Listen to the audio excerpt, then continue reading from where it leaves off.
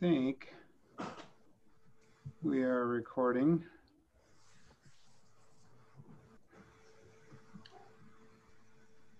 It is recording. Okay, you got it? You see it? Okay, good. I see it up there. Okay, thank you. I appreciate it. All right, well, welcome everyone.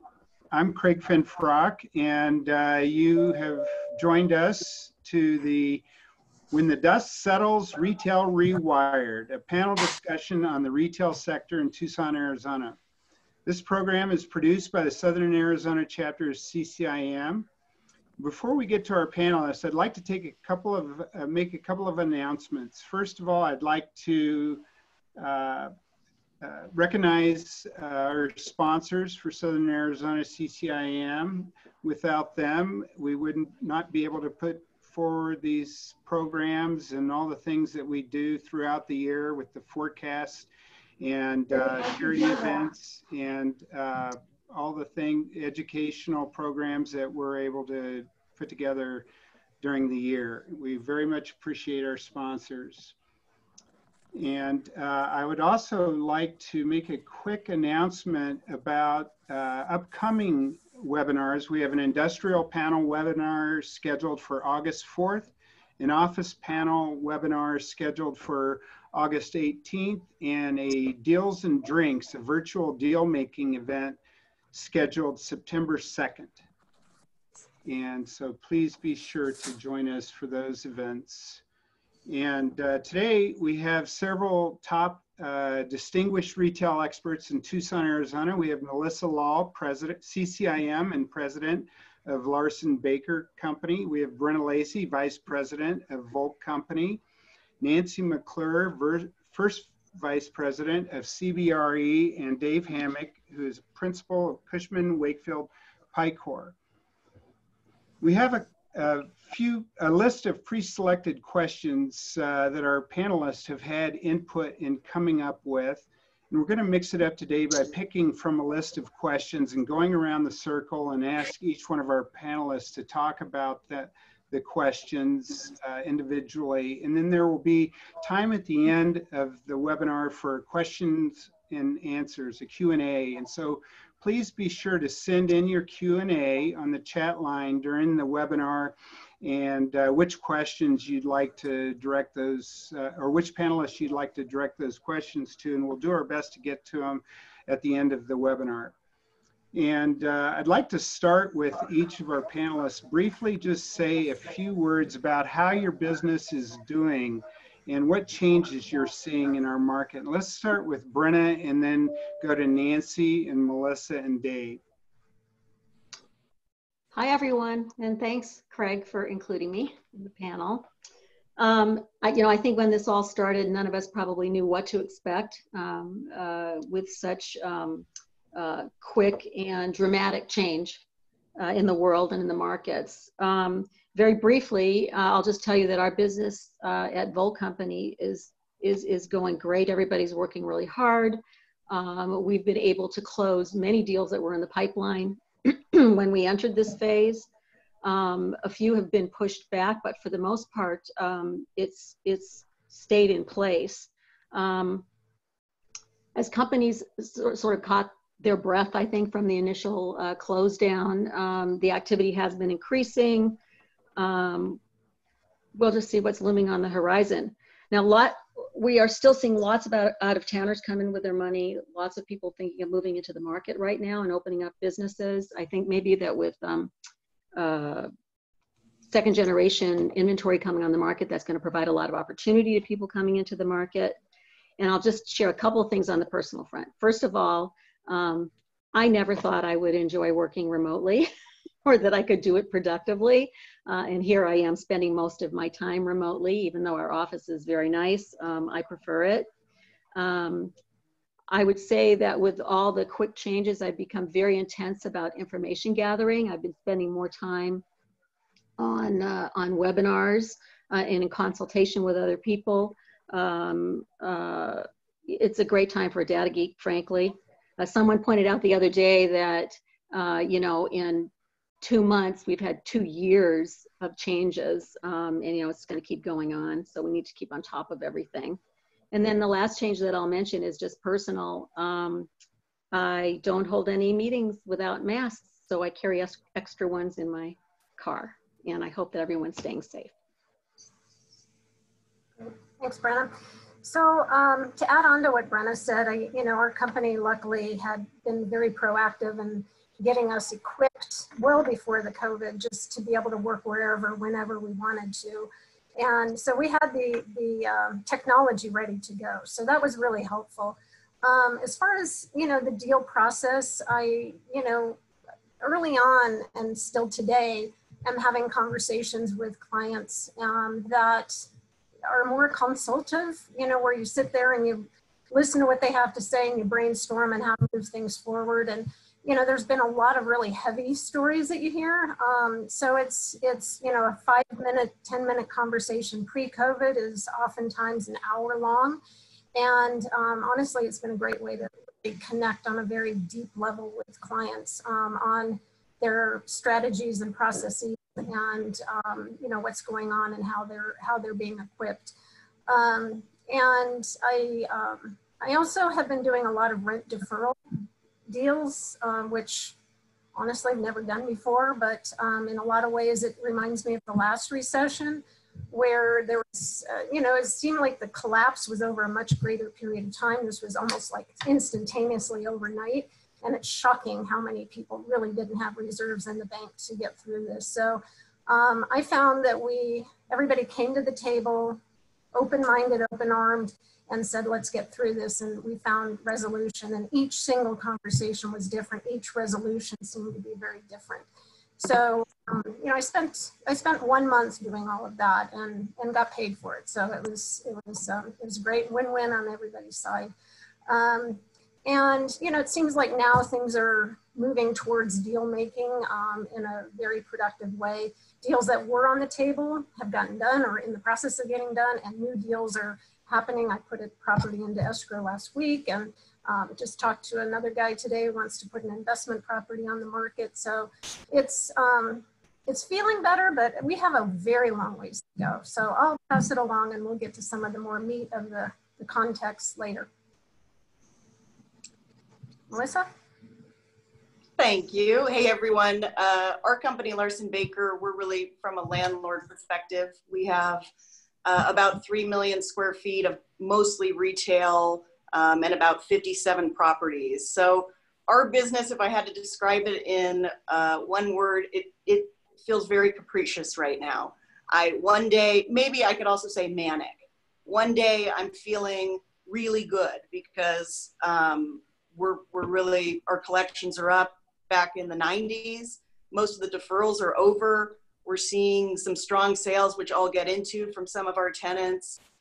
We're seeing some actually really robust leasing activity from relocations and other tenants that are looking to make a change. And then other days I feel really down. We have bad news trickling in. We have this kind of feeling where you can't be in denial that a lot of our tenants and a lot of the consumer is really propped up right now by stimulus. So it may feel good for June, but when that stimulus wears off, you're really going to feel a different market. So I kind of go day by day, but Larson Baker's business and its portfolio is relatively strong. And in a little bit, I'll talk about kind of what we've done as a whole during this period, and especially during the shutdowns. The latest thing we're dealing with, and this kind of lends to the manicness, is we're now dealing with additional shutdowns. And so when you think you're out of it and the worst is over, gyms get shut down and movie theaters get shut down. And to have to kind of go back and say, what do we do now? What do we do for this second round?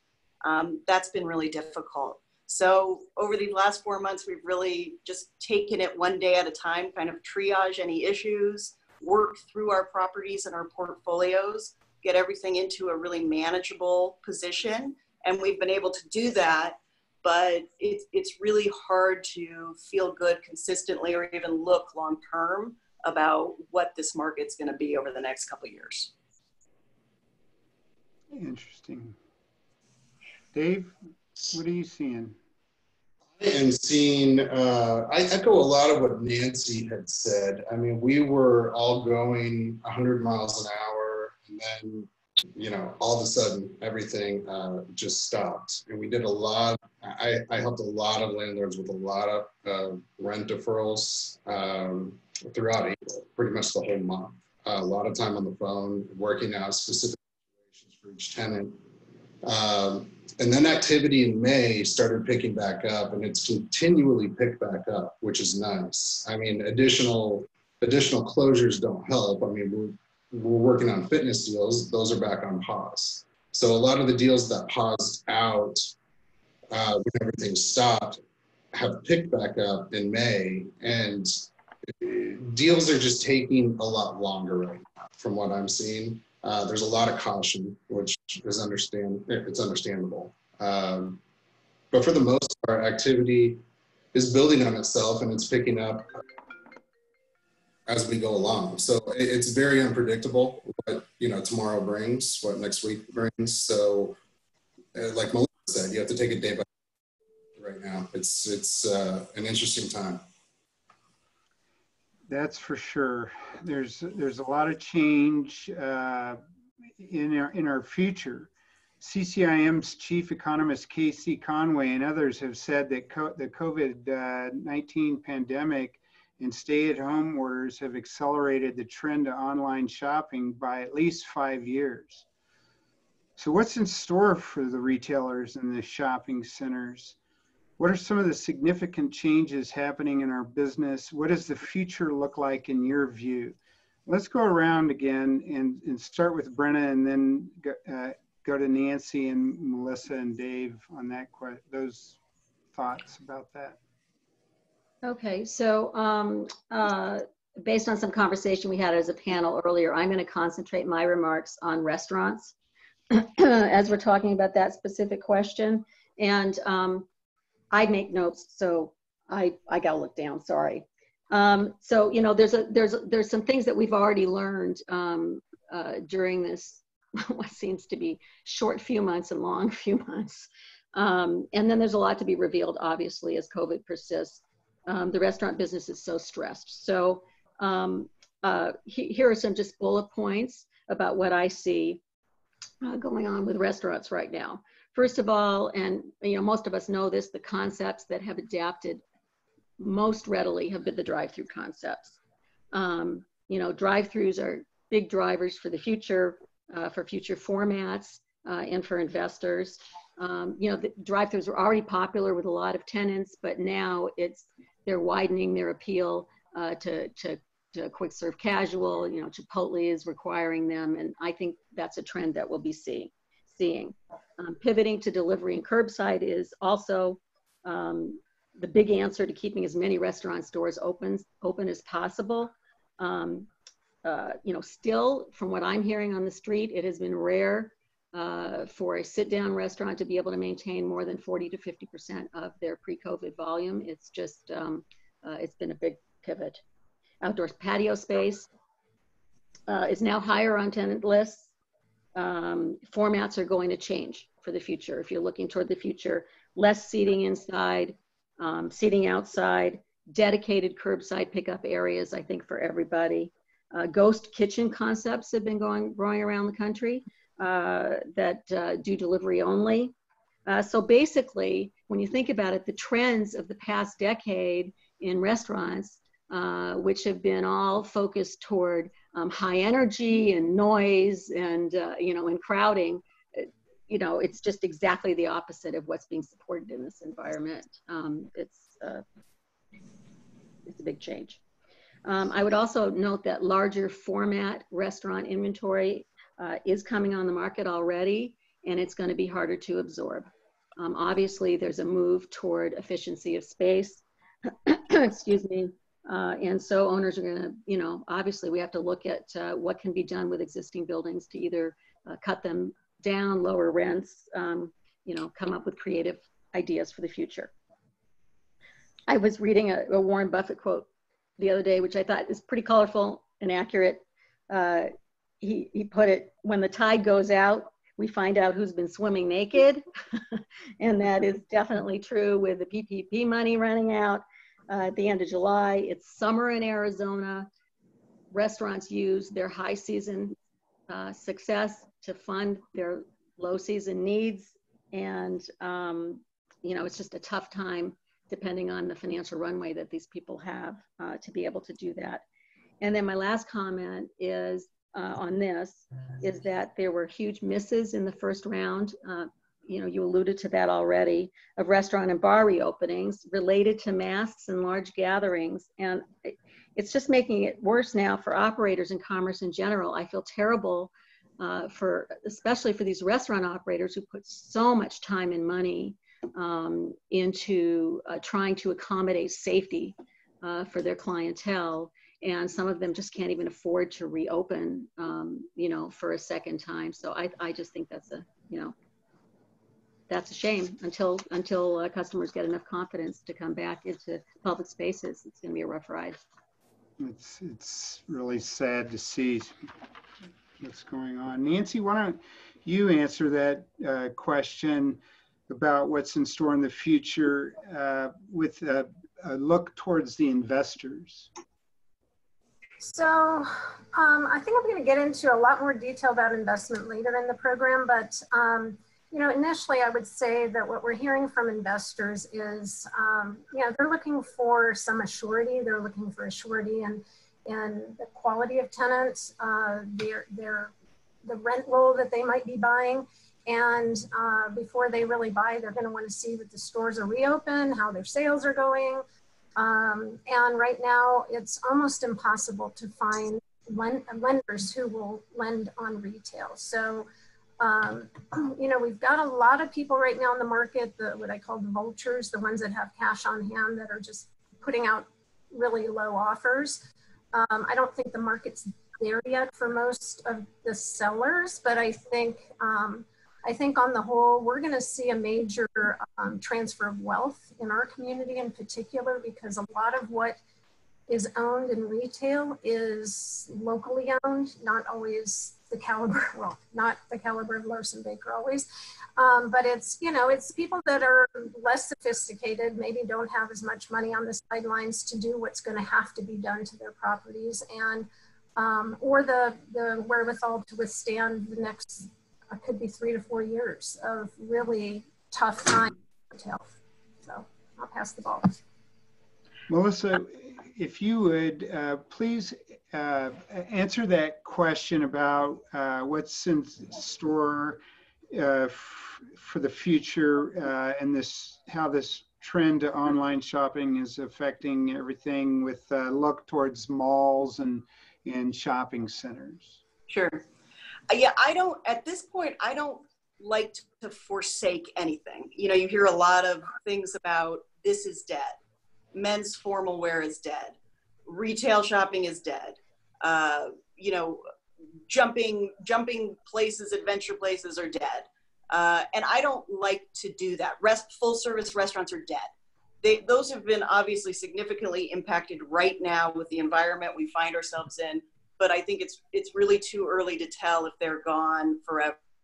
If I had to kind of make one big opinion or forsake something, it would be the traditional mall as we know it. I think if I had to say something is dead, I would say malls are dead. And that's for two reasons. One is that the trend is not there. People don't enjoy, there's no value proposition to be going to malls. And also you're seeing more and more vacancy, less anchors, Macy's, JCPenney's kind of going under. The second part of that though, is that mall tenants, particularly the smaller mall tenants, have always paid a premium for being in the mall because of the value proposition and the walking traffic that it's brought. You see malls like the Tucson Mall or anything, you're talking about $30 to $40 in just triple net charges, let alone potentially $40 to $60 in base rent. And so as the value proposition starts to go away from malls and that continuation goes on, you're going to start to see an exodus of tenants that are within malls, and that's always been their business plan, but that no longer works, but there are still solvent companies. I mean, think of Sephora, think of Foot Locker, think of, you know, all of those small stores you see. I think you're going to see a shift of the business model. And what I'm hopeful for as a mostly kind of outdoor lifestyle center, strip center landlord is that we're going to start to see a bigger pool of tenants that are no longer going to be going into the malls. If I could, you know, if this works and this trend we see, the Park Mall, if tenants start to exit the Park Mall, we've got the Plaza at Williams Center at Broadway Craycroft, which for a long time in the 80s, 90s, really was a lifestyle retail center. We could get some of those tenants that like the walkability, that like the kind of visibility, and is also still really close to the Park Mall. And we could pick up that mall vibe again and really be a winner as the transition from indoor malls continue. I still think it's, you know, walk through malls like La Encantada, and I would say the premium of the malls like Fashion Square are gonna exist, but traditional malls, I think you will see the demise, and hopefully that's a gain for strip centers and outdoor lifestyle centers. Definitely the B and C malls. Craig, could I add one quick comment to that? You Because bet. I agree with everything that Melissa just said. And the one thing that I would add on to that too, to support it, is that there's going to be contraction because in the malls, because the co-tenancy clauses are going to give a lot of people outs. So they're going to have an opportunity to move without a problem. So it's going to be one more thing. House of cards. Mm-hmm. Dave, why don't you take that question about this accelerated trend to online shopping with a viewpoint of the retailer, the strip center retailer. What are you seeing? Sure. I think there's already been, and we've already seen it over the last several years, there's been a shift to service versus retail. And for example, a traditional grocery anchored shopping center, if you look at the mix, in most of these, you have a nail salon, you have a restaurant, you have a little fitness club. You know, those are service. It's things that are immune from the internet. And I think what we're going to see, we just saw it with GNC filing for bankruptcy. I mean, we've got GameStop. I mean, you have tenants like Sally Beauty. I mean, they are going to have tremendous competition from the internet. And I think that we've been seeing it, and I think it's going to be accelerated. Honestly, I think we're going to see a lot more, you know, in the near future of some of these retailers. So I think what we're going to see in grocery anchored centers is more of a push towards services that are immune to the internet. So. Sure. Well, let's keep going on that track a little bit. Nancy, there have clearly been some retail successes during the COVID stay-at-home months. What have you heard on those essential businesses? Well, you know, let's start from a comment that I said a little while ago. You know, when this thing started, it was an unprecedented event, and it was like Hurricane Katrina hitting the entire world all at one time, you know, shutting down everything. And we've never seen that before. And so, you know, I think the retailers, you know, obviously it was a shock, you know, that they had to really pivot fast, and they had to respond by most of them closing down. So, you know, in this, we've seen some real winners. You know, the essential retailers, like you said, grocery stores, you know, their sales had a great bump between 30–50% during the worst time of COVID. Everybody just hunkered down, and they were looking for daily needs. That was about it. You know, obviously we've heard the whole story about toilet paper, but it was daily needs that everybody decided. And that's what happens when people are starting to lose their jobs and the stock market is crazy. And you know, there's just all this uncertainty. So people, they know and what they need. So they stockpiled up. What we found in all of that was that the supply chain really wasn't responding. So, you know, that's going to entail some changes down the road. And, you know, hopefully we'll see some benefit from that in leasing some space, because I think we're going to need a whole lot of cold storage and other midtown storage for that really quick restocking the shelves kind of attitude, which we didn't have. Accordingly, with grocery stores, they say that typically they plan for their purchasing of toilet paper to stock once every 6 months. I mean, they have it in a warehouse, and they order enough for 6 months at a time. Well, they needed a whole lot more of that because people were just freaked out about it. So drugstores also did very, very well. There's, the need for medications, and, there's, sleeping pills and things that people need on a daily basis.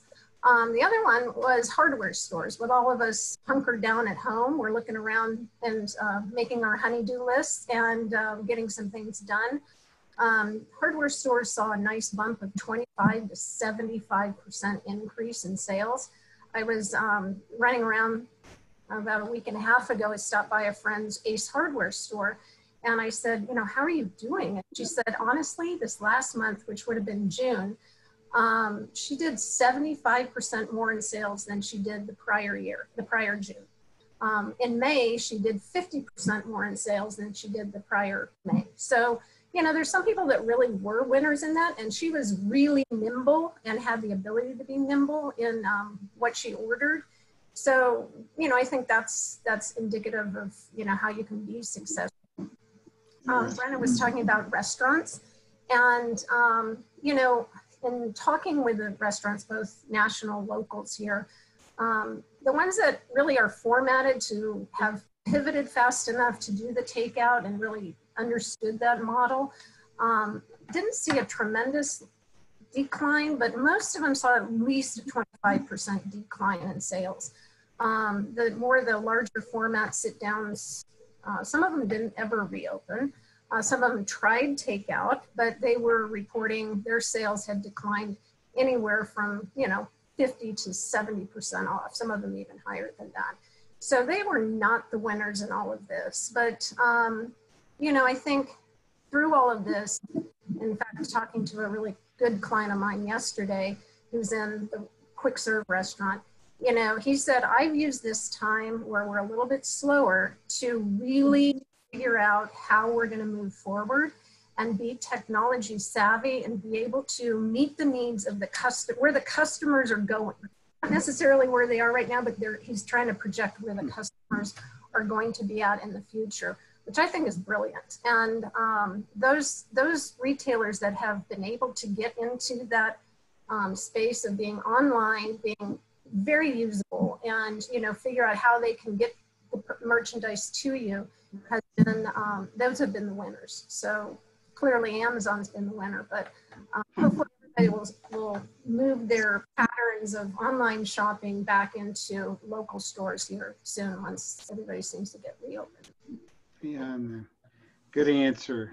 Grub hubs and Groupons and so well, Melissa. I wanted to say one thing about that, because the restaurants, a lot of people will opt to go that route, but Grubhub and DoorDash and all, they take about 30 to 50% of the profit from the restaurant. So if you're going to order it directly from the restaurant, and a lot of the restaurants are trying to figure out how they can deliver directly rather than going through those delivery services. Yeah, I've heard that. Melissa, how's the reopening going in your view? What are your tenants doing differently to adapt and survive the COVID crisis? And what is Larson Baker doing to adapt and get through this? Yeah, the reopening is going okay. I mean, obviously we're having setbacks, and I'm a little bit concerned that our governor is going to go in the way of other governors around, which is more of a significant stay-at-home order. So the reopening, when it happened, on around May 10th, went pretty well. As of right now, all of our businesses have reopened except for gyms, our movie theater at Crossroads Festival Roadhouse, and then a couple kind of random stragglers that have just fell off the face of the planet month one. And the data since reopening has been surprising and not surprising. So Nancy went over the winners. the big losers have been anything senior focused. So anything that their clientele was mostly seniors or older people is just, they're just being decimated. In our portfolio, think Miracle Year. You know, most of those people are 80 years old. They're just not going to do it. We have the U of A, Ollie Lifelong Learning Institute, which is classes for seniors. They're thinking they're probably not going to start doing classes until January. So that's a real problem that we have to solve and figure out together how to solve it. But some of the sales data that has come back from some of our traditional retailers since opening has been really, really promising. So some of our soft goods has their numbers in May were the best numbers they've ever had historically in the history of that location. And that almost blew me over, because I know that there was pent-up demand, but if you think about kind of the numbers of shoppers that were feeling comfortable to go out in May, that was really limited. And yet we're seeing very strong soft goods sales. I can say that for Bell's, I can say that for Ross, I can say that for Home Goods, I can say that for TJ Maxx, I can say that for Skechers. Obviously being closed for 60 days, you know, is way more of a loss to counteract any sort of increases since they've been opening, but it was promising to see the retail pent-up demand in soft goods. You know, fast casual, I'm seeing mixed results. Our Cold Stone franchisee, he's up 12%, and Grubhub and some of the delivery services have actually been a winner for him, because he's just taken the cost of the ice cream and he's bumped it up 25%. And the consumer hasn't minded, and he's not able to take such a loss. So his sales are up and he's doing pretty well. We're seeing our kind of the Jersey Mike's of the world doing well. And then our full format restaurants are very challenged. I mean, we'd be lucky that they're doing maybe 50%. Although Olive Garden during the downtime, they were sticking to 75% of their sales doing takeout, which really pleasantly shocked me. Wow.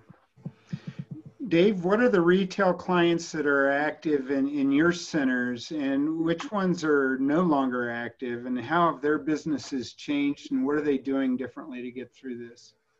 Sure. You know, with activity right now, there doesn't seem to be much rhythm with it. You know, I'm working on deals with salons right now, and then you'll talk to another salon, and expansion is the furthest thing in my mind. You know, the same thing with some restaurants. I mean, some restaurants are doing fine, as everybody's mentioned, and some are not. Until the last shutdown as well, we were working on some fitness deals as well. So those are paused currently. But you know, currently I'm working with you know, two examples of groups that have done well. I'm working with Salad & Go, who's expanding into Tucson, and they've been doing very well during COVID. Dollar General, obviously an essential retailer, they've done fine.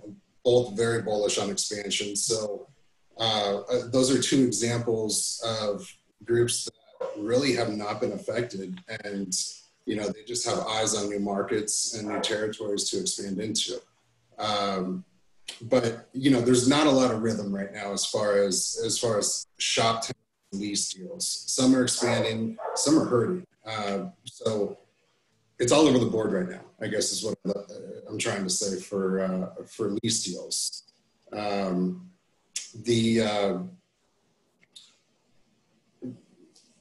I think that's it. Yeah. Yeah, interesting. Well, let's go to Brenna. Who are the retailers or retail categories that are struggling, in your view, the most during the COVID, and give us a little insight as what the possible future holds for them. Okay, and I'm not going to piggyback on something that Melissa said. I'm of the same mind, Melissa, where I don't say this category is dead or that category is great.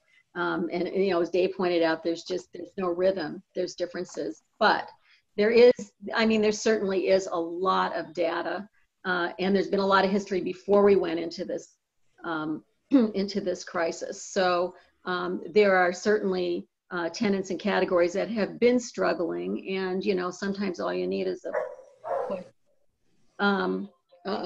Shame on me. Well, at least it was me and not. Plug it in.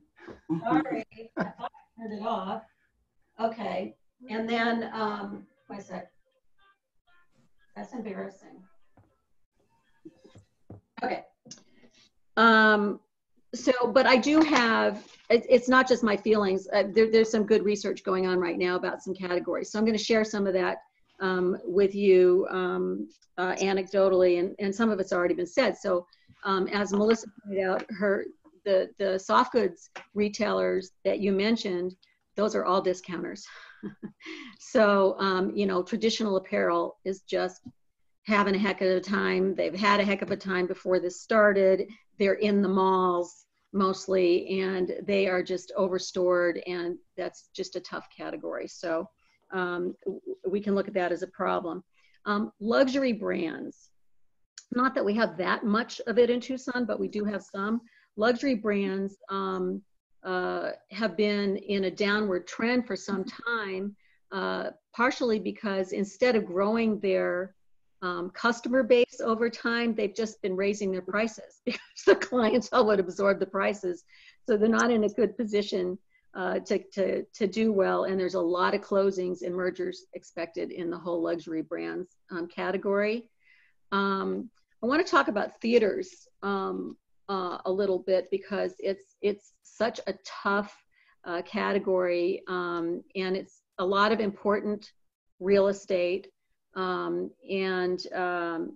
think it has an interesting, innovative future. So I heard, I'm gonna read some of this. I heard someone recently ask a retail consultant, "What do you think the Hail Mary is for the theater business?" And he really couldn't come up with a great answer. You know, one of the things he said was, "Well, I think the theaters should have immediately pivoted to showing films in their parking lots at night and selling concessions in their parking lots," which they haven't done generally. And then the next day I read in the paper that Walmart is actually planning to do that in some of their parking lots across the country. So good for Walmart. They figured it out and, you know, are going to do it. But the situation with AMC right now is just a really good little scenario to look at about the theater business, because they've got 3 suitors right now, you know, because they're weekend. There's Disney and Netflix and Amazon. They're all after AMC, if you believe what you read. And I think that's very interesting. I was talking to a client the other day and he said, "Can you imagine Disney running theaters? I mean, they are so about experience. They control so much product. They could develop party rooms with themes that the kids would be, you know, dragging their parents in there for a year or two, as long as the theme would last." And, you know, with any of these companies, they all have strong, they have product distribution. I mean, that's what the theater business is a lot about, is getting the product. And so they control a ton of that, and you know, they have a subscription model that can be marketed into the theaters. So I think it's going to be very interesting to watch the theaters. You know, I mean, I have clients who own theaters, and it's hard to know how to plan exactly for the future, but I think that there will be some innovative things that come out of the theaters. The other thing that I would mention is fitness centers. You know, we're still seeing activity from smaller fitness groups, you know, the Orange Theory Fitnesses of the world, yoga studios. I think they will continue to grow and to do business. People definitely like that. But the fitness market is being further split by online fitness training. There's just been a huge uptick in there. I know a lot of my friends have done it. Since COVID started, people are working out at home. And I saw the other day that Lululemon, that you know, it's a huge seller of athleisure wear, as they say, they bought a company called Mirror for online fitness, which is a great synergistic move on their part. So, you know, I don't know if any of the other panelists have feelings, but, you know, about this, but we're going to really have to pay attention to the larger operators. They've got a big nut to crack with these facilities, and, you know, it's a tough one. Oh, I also saw that Gold's Gym has come out with a new prototype that's less expensive for their franchisees to build. So, you know, they're trying to come up with some solution, but I don't know what it will be, but we got to watch those fitness centers. Melissa, what have you done to help your tenants financially, and what changes are being made to your properties to help the tenants adapt to this changing environment? So portfolio-wide, we have done 110 lease modifications out of 500. So about 20 to, I don't know, 23% of our tenants receive some sort of rent help during this time. And the breakdown of that is about 70 just straight deferrals, where we took the rent that was owed and we kind of said, pay it back to us in 2021 or 2022. Then about 30 of those were blend and extends, where we took this opportunity with the near term, at, you know, anywhere from 18 months or less, to extend their lease in consideration of actually abating that rent. And those for us are just winners all day. We'll take kind of long lease renewals and give up some rent in the short term. And then about 10 or 12 were kind of weird ones where we negotiated out some negative lease provisions, whether that be like a co-tenancy, an early termination option, a prohibited use, something that kind of gave value back to us as the landlord in consideration of some sort of rent help. And most of those periods of deferment or abatement have started to drop off now. And so we're seeing our full portfolio going back to full rent. And then what we're seeing as a result of that is, you know, tenants coming back to us for a second piece of the pie, or just saying, we're not doing enough sales to see it. But for the most part, our collections have continued to go up and stay pretty stable. And yeah, we're trying to do some innovative things to help tenants, whether that be, you know, give them a lot more latitude on signage, you know, help their visibility. We actually have 3 tenants right now, 3 restaurant tenants, that they're putting a walk-up window in their storefront so people can walk up. You kind of slide the window and do the transaction without them having to go in. It costs like $4,000 to do that, which has been surprising to me. But and then also trying to utilize the parking, designating parking spaces for delivery, designating parking spaces to just help on the convenience of pick up food. And we're trying to get really creative. Long term, I want to get really creative about our parking lots. I don't know. I just want to use them and repurpose them and earn revenue on them in some way. And I'm hoping that we can come up with some creative ways to do that. Interesting. It's going to be a lot going on. Dave, which of your projects are you seeing the most activity in, and which ones are not getting activity? And tell us why you think some of these projects are doing better and others not so good. You know, centers that I have are well located, high traffic, desirable, some Class A. Centers that I have in the that are historically close to 100%. In good times and bad. We have tenants that have stumbled, and we have tenants backed up. I mean, waiting for the spaces to come available. So those centers have done very well. Well-located centers. A great example is the Trader Joe's Center. We just, Choose Fitness vacated. I mean, we're at least on the 18,000 square foot box that we have there. We have a 6,000 square foot end cap because of the ground lease has been available for quite some time, and we're about to execute a lease on that. So that center is about to get to 100% leased with other groups that were, we could almost pick the tenants that we wanted to get. So I think the quality of the project, the location, I think makes all the difference right now with what's doing well and what's not. Mid-block centers, I think a lot of those tenants, if they're going to try to expand, they're going to try to upgrade and move into more corner property or a strong anchored property. So that's what I've seen. Yeah, well, it's not surprising. And you do have a lot of good shopping center locations, and it's always about location. Brenna, let's talk about this consumer for a couple of minutes. And we're sailing through this webinar, so I want to hit on some of these other topics before we get through this.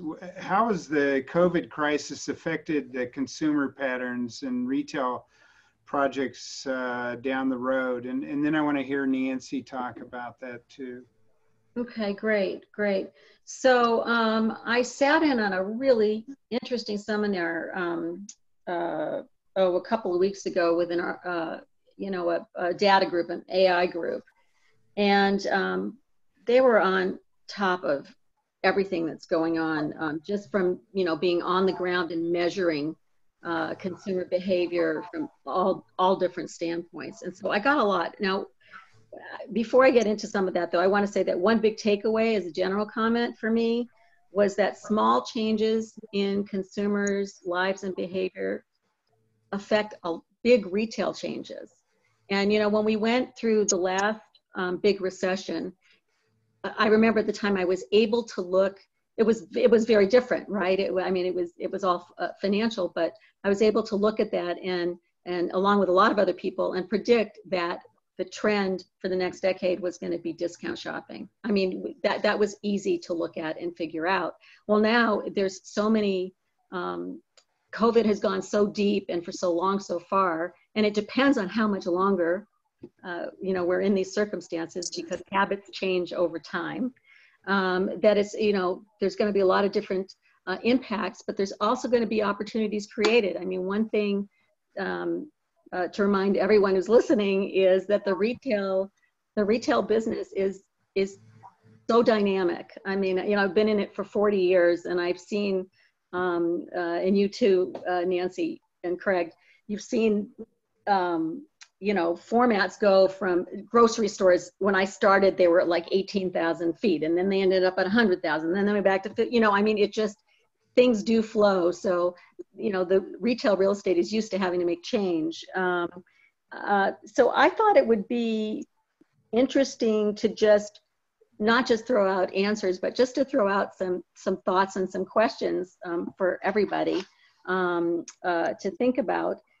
People are going to have more time on their hands if they're working at home more. So there's less getting ready for work, there's less commuting, and then there's a whole new sets of wants and needs that arise from having that time on one's hands. So one thing that we know is that athletic wear, I mean, come on, we all look nice on the top, but maybe we have our yoga pants. So that's going to remain really a big deal.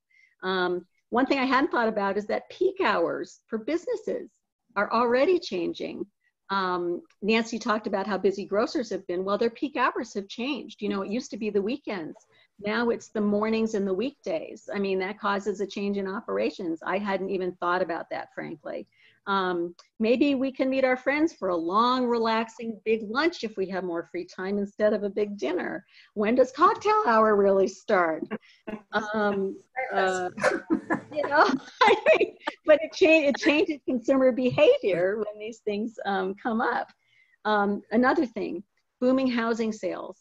My friends in the residential real estate market here in Tucson tell me that houses are flying off the shelves. I mean, they don't completely understand it, but it is happening. And so, with all those new housing sales and in migration to our market, there have been huge home improvement purchases in this beginning of COVID. Even after those cool off, if there's more and more home sales, there's going to be more home improvement and design oriented sales coming up. So that's something to watch. Travel affects retail. Not only for specific markets, like that rely on tourism, but also there's just Winnebago sales.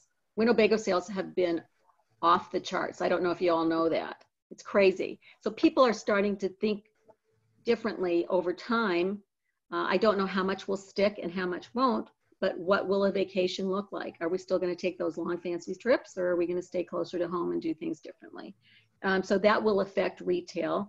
And then the last thing that I would say is just that is going back to the restaurant, is that the drive-throughs and the patios and the curbside, it's not just a matter of what works for the consumers, but we're going to have to plan that on the project development side, like you were saying, Melissa. I mean, if you're planning a new shops building, I haven't worked on a new shops building that doesn't have a drive-through somehow around the building. I mean, it's crazy to do it any other way if you can handle it. So that's something to think about too.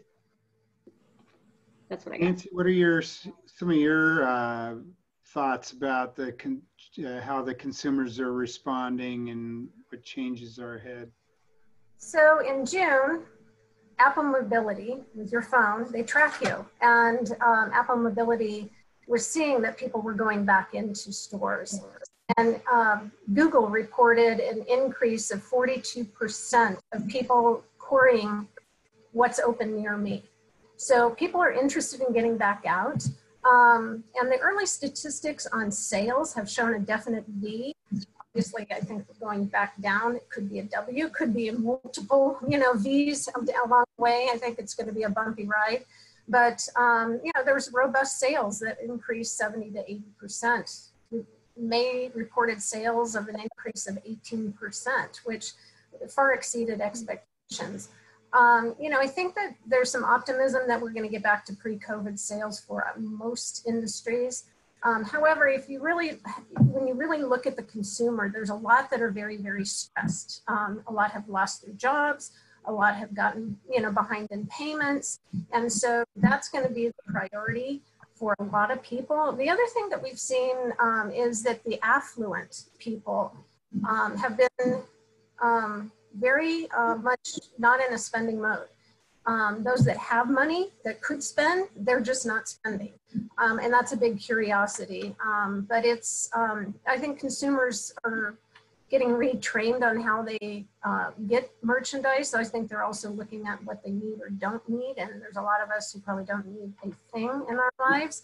So, I think it's going to be really interesting. But so I know we've spent a lot of time on this, so we can move on to the next topic. Well, there's a lot of doubt and uncertainty about what's in the future for us. That's for sure. We're getting down to our last few minutes, and there's so many questions that haven't been asked. And one of the areas that we've kind of touched on a little bit, because we've really opened this up and talked about a lot of different things, but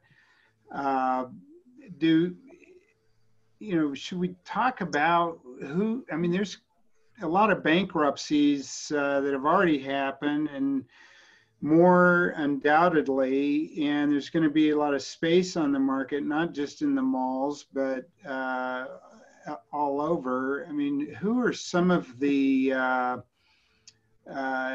who's going to fill some of these spaces that are going to be coming on, and what are the owners going to do to find solutions? Nancy, why don't you take that first, and then we'll go around to the others. Right. Yeah, I think it's a really important question for all of us that are in the industry and ownerships that own real estate. It's said that in the U.S. there's going to be over 1 billion, I'll say that again, over 1 billion square feet of retail space that no longer resonates with how we use space. And so it's really going to compel the market to look at things differently. And it's going to take owners, agents really reevaluating how we reimagine, how we can redevelop. And we got to think differently to make a paradigm shift in new merchandising plans, because what has been our go-to uses are likely not going to be our go-to focus. So the challenge is going to be for all of us to really engage with our governmental entities as well, because we've got some very draconian land use codes that won't let us maneuver as fast and as forward thinking as we need to be. And so I've already been in contact with city and county development service people to see how we can start that conversation, and maybe that could be a future CCIM talk. And because I think they're interested, because they're going to lose a tremendous amount of sales tax, and it may never become retail sales tax again. But you know, there's a lot of properties that could easily be demolished and put up multifamily in the middle of town rather than doing it on the periphery of town. I don't think we're going to need any hotels in the near future, because hotel industry is going to take 3 to 4 years to recover. So, you know, I think the way that, you know, ownership groups have looked at compensating agents has got to change, because a lot of what we're going to have to be doing is consultative work, and the fees that would be paid need to reflect that there's a lot of time involved in getting a property strategically planned so that you can make something of it. And that could be anything from, you know, consulting fees and retaining fees. But getting a strategic plan in place is something that everybody should be looking at today while you have a little bit of downtime. Look at other cities, look at what's happened in very progressive cities, and start thinking about what you can do with those properties. I think I alluded it to in one of the other questions on grocery stores that, you know, there's going to be some need for centralized cold storage, and, you know, some old grocery stores could be the perfect fit for something like that. But there's other things that may be needed, and some of that requires rezoning. So it's, I think we've got to walk arm in arm into the future with everybody who's got a vested interest. And, you know, it's not them against us, it's them against a dying central core. So. Yeah. Well, Melissa, why don't you go next with that question? What are we going to do to, I mean, who's going to fill the spaces, and what do we need to do to get the spaces filled that are going to be coming online? Yeah, I hate this question because I do not know the answer. I wish I had the answer, and I wish I could tell you, like we've all been saying for the last couple of years, hey, it's going to be fitness centers and it's going to be experiential. Because that obviously doesn't feel like the right answer in the environment we have right now. So I really can't. I mean, I think you get a box back. I think you have some options, whether that be if it's really well located, maybe you can pick it up and it can be retail again. If it's not so well located for retail, maybe you can repurpose it to medical, like what Dave is doing at Grant and Swan. I heard that's a medical use going into the old shoes. You can deny me if I'm wrong, Dave. But what it's going to come down to, this is very sad, but it's going to come down to whoever can come in, whatever investor, whatever property owner that can come in at a low enough basis on these empty boxes. You know, the owners who own it right now, who have too much in it, who had a tenant paying 15 or 18 bucks a foot, that they're gone. They're never going to replace it again with that rent, because there's just an overabundance of retail. Those owners are probably going to lose it, could lose it. And the investors who are opportunistic and can come in and can buy it at a really low cost per foot, they're going to have enough money to be creative and repurpose the boxes in the way that they need so that they can have new life. And it's going to come down to economics, but that's the cycle I see. I mean, if you look at the malls of the world, what what most malls have in common is that they're all really incredibly well located and they have a ton of parking. Those two things are huge advantages, but it has to be from an owner or a developer who has a low enough basis that they can put in the $60 to $100 to $150 that it's going to take to rethink these huge behemoth properties. Interesting. Brenna, what's your take on that question? I'm kind of in the same category as Melissa. I think, you know, everything is property specific, but I was just thinking, you know, Bed Bath and Beyond already announced that they're going to turn a bunch of their stores into distribution centers and change up that format. I don't have a big crystal ball at this point because everything is changing so fast. And I also think that there are interesting dynamics and, you know, when you get into the details of trying to make change, it's not just governmental. It's what exclusives from a major tenant. You know, if I've got Costco in a project, what are they going to let me do on something next door? There's all those kinds of things to be worked through. I do agree that there would be some great uses to bring into good locations that include that that model of live, work, play. So residential being included would be a great thing in a lot of places. Residential product is right now inadequate. There's not enough of it, evidently. And then also the market's moving toward more rentals. I read something recently that said that 40%, what was it? 40% of seniors are renting. They're a huge part of the rental market. Everybody's been thinking about millennials, but also seniors have moved toward renting, which is interesting. So, you know, it remains to be seen, but it's going to, as Nancy said, it's a lot of square footage that's going to come back. So we'll got to work on it. Yeah, Dave, what's your perspective? Do you have anything to add to this? You know, those were pretty thorough, all three, and right on target, I think. But I, you know, with medical and with just repurposing, you know, these boxes, it's just, it's hard. It's really hard to say right now. I mean, I wish we had a crystal ball so we could see, but I think it's all going to, I don't think we're going to find out. I mean, as we move forward, we move through everything and see how it all shakes out. Well, can I add one other thing? Do we have just 30 seconds? Okay. I just want to end on this note, which I think that Tucson as a market is well positioned for some gains. People are wanting to move here for all the reasons that we know about Tucson and why we care about Tucson. You know, and from all different age groups. I also think that none of us touched on local tenants versus national tenants. And I think that Tucson has a very proud and strong history of great local tenants that add character to our market.